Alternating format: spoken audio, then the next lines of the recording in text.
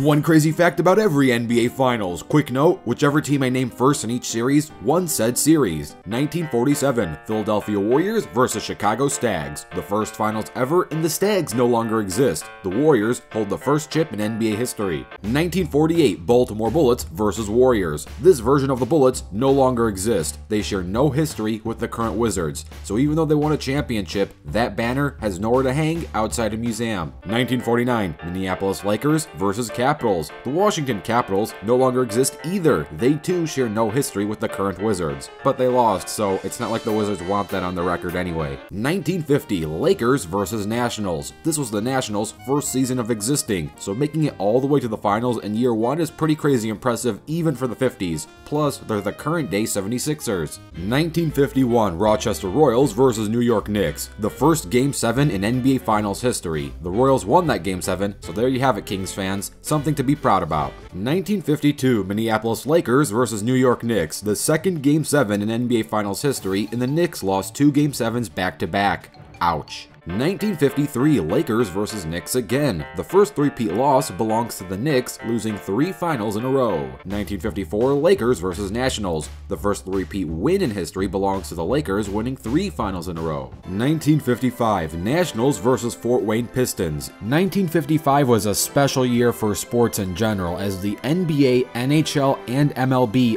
all went to Game 7s for their World Championship Series. Heck, if the NFL had a 7-game series, I'm sure it would have gone to 7 in that year too. 1956, Philadelphia Warriors versus Fort Wayne Pistons. One of only 2 finals in which the 2 teams alternated home games, the other being 1971. This is basically a 1-1-1-1-1-1-1 format instead of the popular 2-3-2 or 2-2-1-1-1 format in terms of home versus road games. 1957, Celtics versus Hawks. Bill Russell's first ring, he was a rookie champ, and the first finals decided by an overtime Game 7. 1958, Hawks versus Celtics. Bill Russell's first and only finals loss. 1959, Celtics versus Lakers. The first sweep in finals history as the Celtics swept the Lakers. 1960, Celtics versus Hawks. This was the last time the finals would start in the month of March. 1961, Celtics versus Hawks again. So far, this is the last Hawks finals appearance. They have the second longest finals drought, second only to the Kings. 1962, Celtics versus Los Angeles Lakers. The second and latest finals with a Game 7 overtime. Only 2 so far exist. Both contain Celtics wins and Bill Russell wins. He led the team in scoring with 22.9 per game, rebounds with 27 per game, and minutes with 48.3 per game. Out of a total of 48 minutes, this guy was a legend. 1963, Celtics versus Lakers. The Celtics won this series in 6, despite scoring less total points throughout the entirety of the series. The Lakers dropped 679 points within 6 games. The Celtics only scored 668 points. 1964, Celtics versus San Francisco Warriors. This was the Celtics' 8th straight trip to the finals and the first Bill Russell versus Wilt Chamberlain finals matchup. 1965, Celtics versus LA Lakers. The Celtics were beating the Lakers so bad in Game 4 that ABC News stopped broadcasting it and aired the next scheduled show instead. 1966, Celtics versus Lakers again. The Lakers were down 3-1 in the series. They were able to force a Game 7,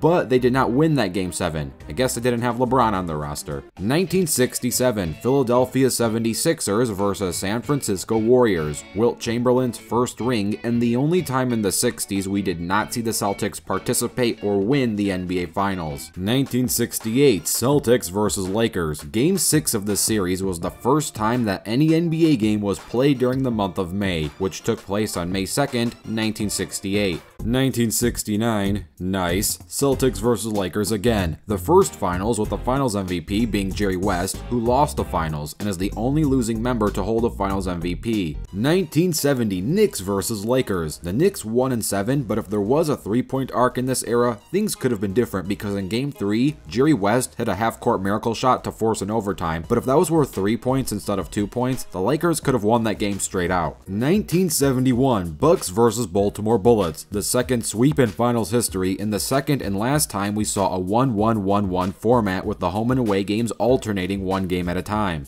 1972 Lakers vs. Knicks. The Lakers at the time had the best regular season record with 69 nice wins and 13 losses. They won 33 of those games in a row. 1973 Knicks vs. Lakers. This series was like the polar opposite of the matchup one season prior. In the 1972 matchup, the Knicks won Game 1 and then lost 4 straight. In this series, the Lakers won Game 1 and then lost 4 straight to the Knicks. 1974 Celtics vs. Bucks. This was the last time the Celtics won a Game 7 on the road in the finals, and the last time in the playoffs since the epic Game 7 road win in 2022 when the Celtics beat Miami in Game 7. 1975 Golden State Warriors vs. Washington Bullets. This was the first championship game / series in US pro sports history to feature 2 African-American head coaches facing each other. This includes the Warriors coach Al Attles and the Bullets coach Casey Jones. Rest in peace to Casey Jones. 1976 Celtics vs. Suns. Game 5 of this series is known as the greatest game ever played, as it includes a triple overtime. The Celtics had a 16-point lead at the half, which was a huge deal for 70s basketball. The fact that the Suns forced 3 overtimes was crazy.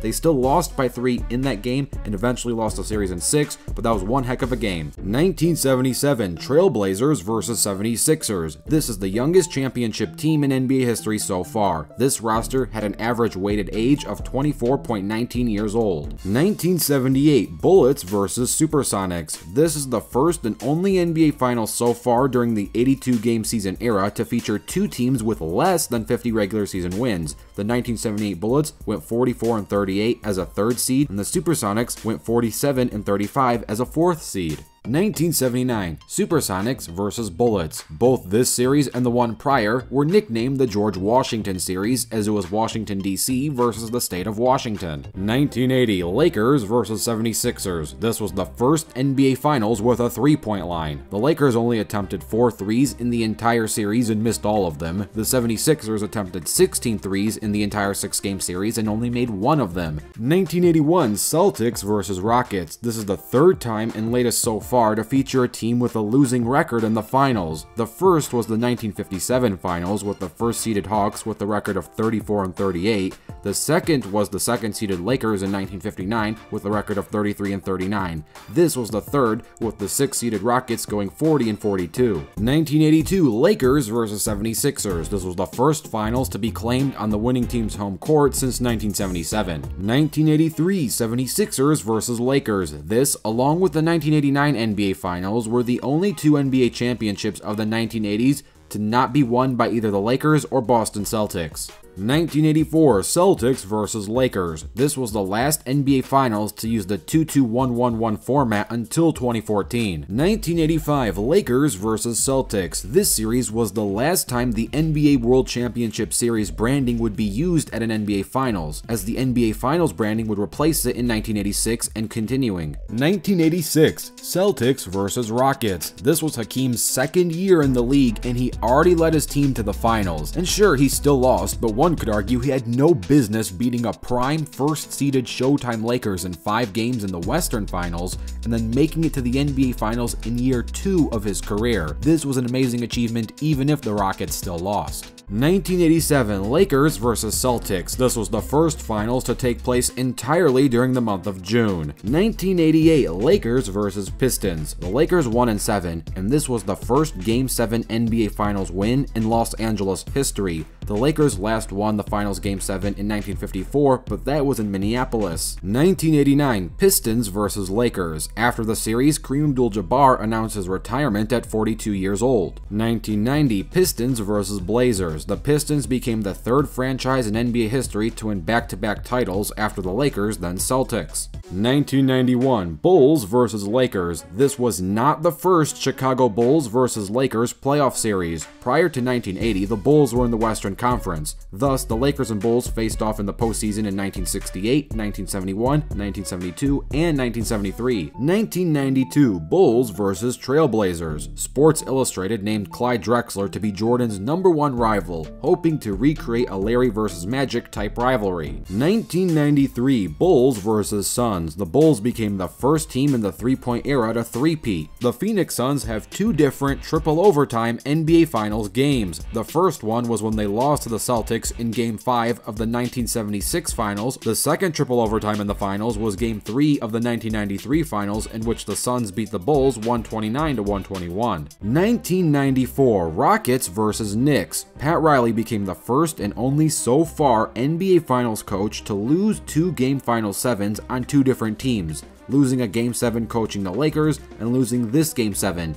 Had he won this Game 7, he would have had the opposite achievement as the first coach to win two Game 7s on two different teams. 1995 Rockets versus Magic. The Rockets were a 6th seed in the postseason and became the first NBA team to win a title without home court advantage in the 16-format playoff era. The Magic had the first seed, by the way, and got swept. And by no home court advantage, I mean that for the entirety of the postseason, not just the finals. 1996 Bulls versus Supersonics. This finals had the most combined regular season wins with 136 total wins. The Bulls went 72-10, and the Sonics went 64-18. 1997 Bulls versus Jazz. This finals had the second most combined regular season wins with 133, as the Bulls went 69, nice, and 13, and the Jazz went 64-18. The Jazz could not win this series. 18 is too high of a loss total. They much would have rather had 13 losses. The most live viewed finals game was Game 6 of the 1998 NBA Finals with almost 36 million live viewers. That was Jordan's last finals game. 1999 Spurs versus Knicks, the first NBA Finals to feature a number 1 seed versus a number 8 seed. The 1-seeded Spurs won in 5 games. 2000 Lakers versus Pacers. As of this upload, this is the Pacers' only NBA Finals appearance so far, but they've been to plenty of ABA Finals, going to 5 of them, winning 3 ABA chips, but none in the NBA. 2001 Lakers versus 76ers. This Laker team had the best postseason record in the first round best-of-5 era, going 15-1 for this postseason, and yes, that one loss is from Allen Iverson. 2002 Lakers versus Nets. As of this upload, this was the last finals to date hosted by NBC. ABC currently hosts the NBA Finals.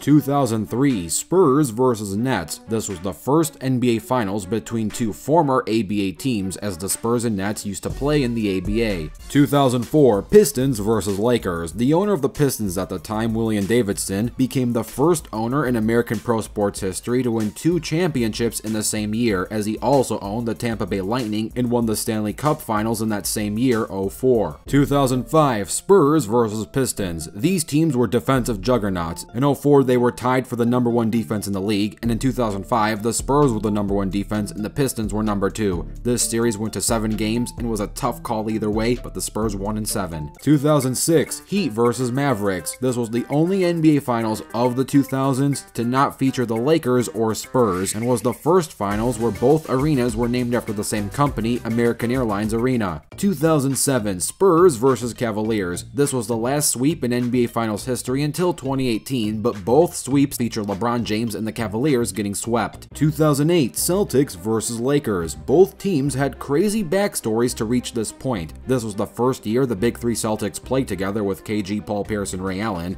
As for the Lakers, Phil Jackson retired after the 2004 loss to the Pistons, the Lakers missed the playoffs in the 04-05 season, and Kobe requested a trade in 2007. Phil came back, and the Lakers managed to make the finals in 08, yet they lost to the Celtics. But don't worry, Laker fans, here comes 2009 and 2010. 2009 Lakers versus Magic. The Lakers easily won this series in 5 games, and Game 3 is the only finals win so far in Magic franchise history, considering they got swept by the Rockets in their other appearance. 2010 Lakers versus Celtics. Kobe Bryant is the only member of the NBA 75 club to beat 4 50-plus win teams in a single playoff run, aka winning the chip, beating 4 50-plus win teams, without another top 75 NBA teammate. 2011 Mavericks versus Heat. LeBron James averaged 3 points per game in the 4th quarter of this finals, arguably his worst finals performance of his career. 2012 Heat versus Thunder. The 2012 Thunder were the 3rd youngest NBA Finals team in history. They have an average age of 25.7. The 1977 Blazers were 24.19.